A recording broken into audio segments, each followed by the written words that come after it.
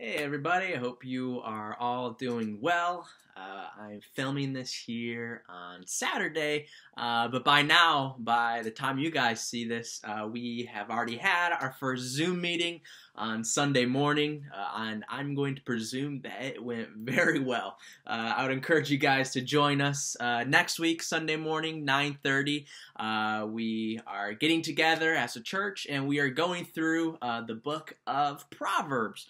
A book full of wisdom. But today, on Saturday, so yesterday for you guys watching, we were able to go on another walk in the park as it was beautiful weather outside again. I don't know if you guys were able to enjoy the weather at all or not. I saw John on Friday, and his video was able to enjoy the weather there as he filmed outside of his house. And I would encourage you to watch John's videos as well if you haven't done so already. But we were able to walk in the park again, and this time, contrary to last week, there was a thunderstorm in the middle of our walk. So I'll consider that a win. And so I hope you've all been able to hang in there, to stick with it, and to keep your heads up during this pandemic of the coronavirus. So last week, we started a new series. We're going through the gospel message, the good news. Gospel message, that's synonymous with good news. So we're talking about the good news that we have as Christians. And we're breaking it down into three sections. And those three sections are: one, the kingdom. That's what we talked about last week. Two, the cross. That's what we're talking about today. And then three, the resurrection, which we'll talk about next week. And so last week we talked about the kingdom, and the kingdom is our hope that we have as Christians. God is going to make everything wrong with this world right in the fulfillment of his kingdom when Jesus comes back to earth. And it's going to be a never-ending celebration. We're going to have eternal life. There'll be no more death. There'll be no more sorrow or crying or pain or sickness. None of that. Everything wrong will be made right. So it'll be a never-ending celebration. And this was at the heart of both Jesus and those close to him. It was at the heart of their message that they preached. That was kind of our focus last week as we talked about the kingdom.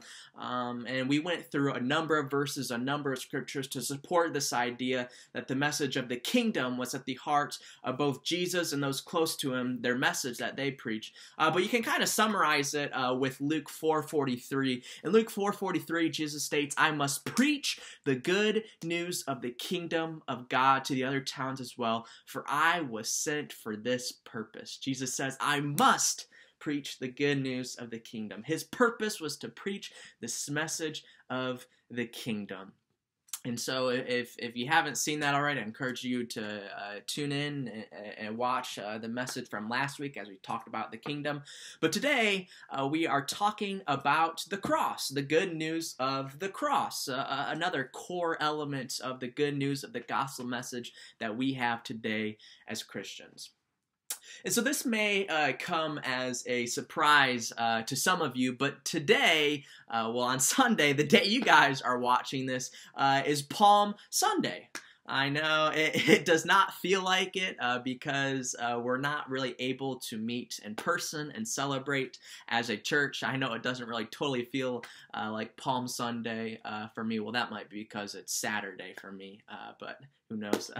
But next week is Resurrection Sunday or Easter Sunday, and so we're in like the climax of the calendar year for Christians.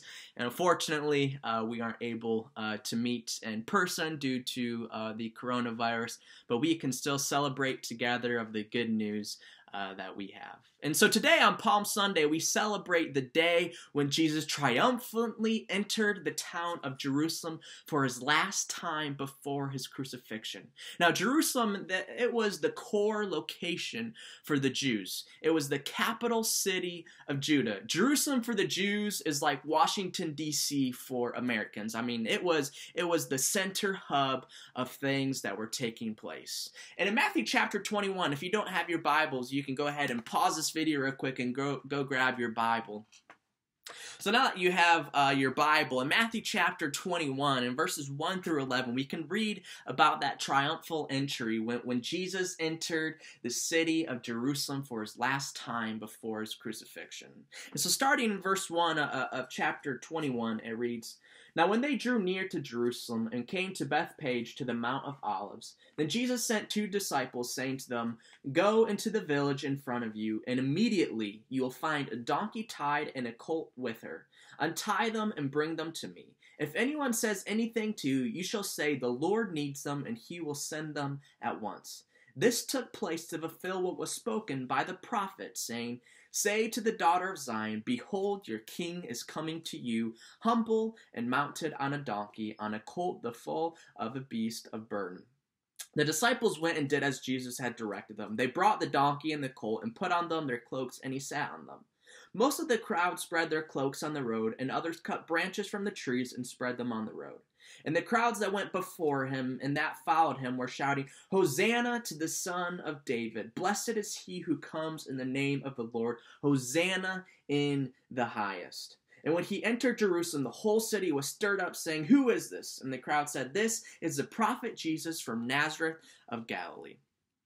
So here, what we read just there, the triumphal entry, what we celebrate on Palm Sunday as Jesus entered the key city, the capital city of Jerusalem. And so as they were getting ready to enter the city, Jesus told a couple of disciples to go find himself a donkey and a colt to ride into the city of Jerusalem. And so they did just that. They found the donkey and the colt, just like Jesus said would happen. And so Jesus rode into Jerusalem with the donkey and the colt. But this is totally contrary to what one would think. Now, Jesus is the king. He's the king of the world. And he's riding into this capital city of Jerusalem, and he's riding on a donkey. You know, that goes totally contrary to what you would think. You would think Jesus would be riding in on a great, big, majestic horse. But Jesus rode in on a donkey and on a colt to fulfill the prophecy in Zechariah chapter 9,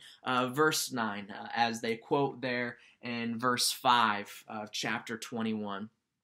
And so that was to fulfill the prophecy, as Jesus, he was a humble king. He is a humble king. He's a humble servant. And so as Jesus entered the city, people were spreading palm branches before him and shouting, "Hosanna to the Son of David. Blessed is he. Hosanna in the highest." Now, Hosanna, if you didn't know, Hosanna means to save. And so they were proclaiming to Jesus for him to save them. They wanted Jesus to save them. And as they were shouting, "Hosanna, Hosanna," they were spreading palm branches before him as Jesus was riding into the capital city. And palm branches, they represented joy and victory. They represented victory to the people back then. And so as the people, they were laying down their palm branches, they were expressing that Jesus is going to bring victory to the Jews. And so the Jews, they wanted Jesus to save them, and they expressed that by yelling, "Hosanna, Hosanna." And the Jews, they thought Jesus was going to bring victory, and they expressed that by laying down the palm branches. That's where we get the term Palm Sunday, as they laid down the palm branches, expressing that Jesus was going to bring them victory. And now it's human nature to have a narrow perspective and a narrow point of view, and that is exactly what the Jews had here, a narrow perspective and narrow point of view. The Jews wanted Jesus to save them from the hands of the Roman Empire. They thought he was going to exhibit political victory over the Roman Empire. For the Roman Empire, the Romans, they did not treat the Jews very well at all, nor the Christians for that matter. And so the Jews, they were wanting Jesus to save them from the Roman government. They wanted Jesus to save them, and Jesus did come to save them.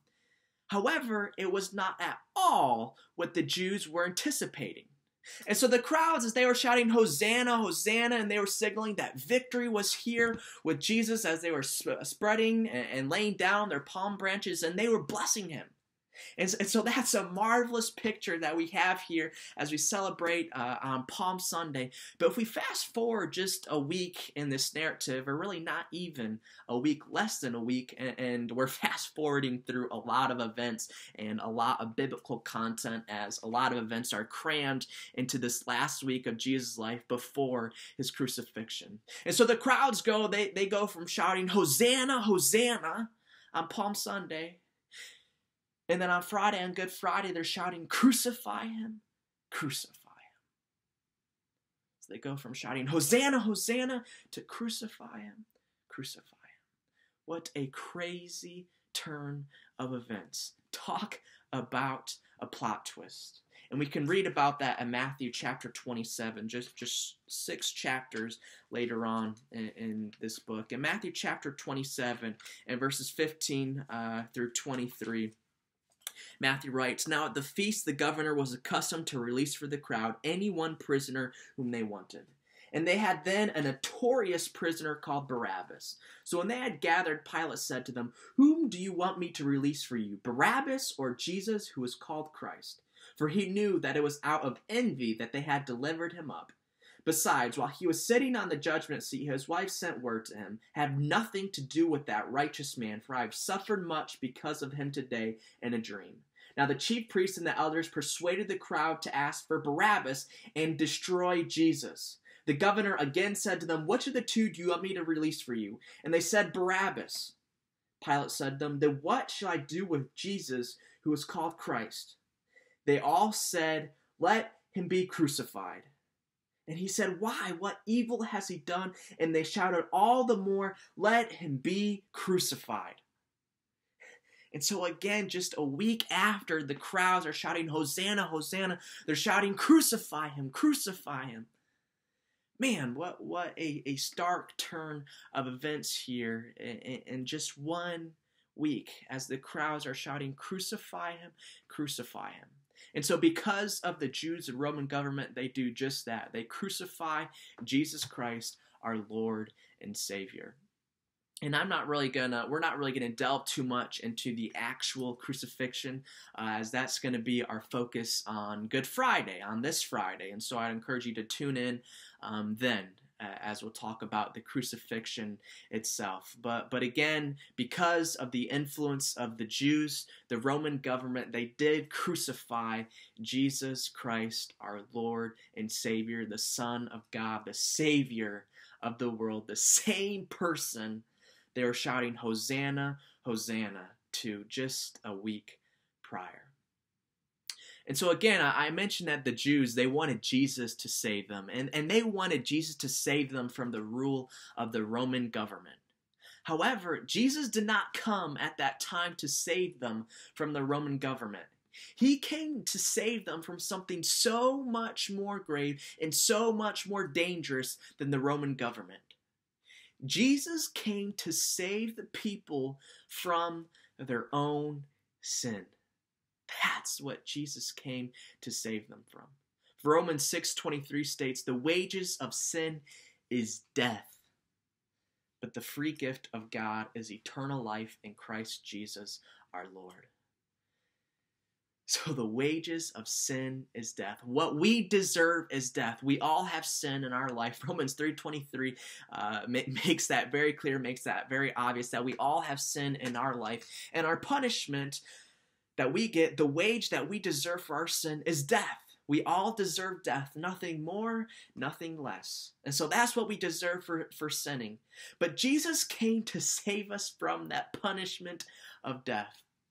Through the grace of God, we have access to eternal life. We have access to the entrance of God's coming kingdom, what we talked about last week. And so you my friend, you my family, you my brothers and sisters, you deserve death. But Jesus came nearly 2,000 years ago to die on the cross for your sins, so you would not have to experience eternal death, the eternal punishment of death. If you put your faith in him, if you put your faith in Jesus, then you will be saved and you will have eternal life in God's coming kingdom. Now, if that's not good news, if that's not the gospel message, then I don't know what is. This is the gospel message. This is the good news that we have as Christians. And this, my friends, this is reason to celebrate. Nowadays, you go home and you turn on the TV and you take a look at the news, and all you see is stuff about the coronavirus. And the media has deemed this news about the coronavirus breaking news. And they think that this is the news that you must see. This is the news that you must listen to. But you know what news people really need to be hearing? The news that people really need to be hearing is that they need to hear that nearly 2,000 years ago, a man named Jesus Christ died on the cross for their sins so that they could have eternal life in God's kingdom. That's the breaking news that our world needs to hear. That's the good news that we all have access to and need to share with our loved ones.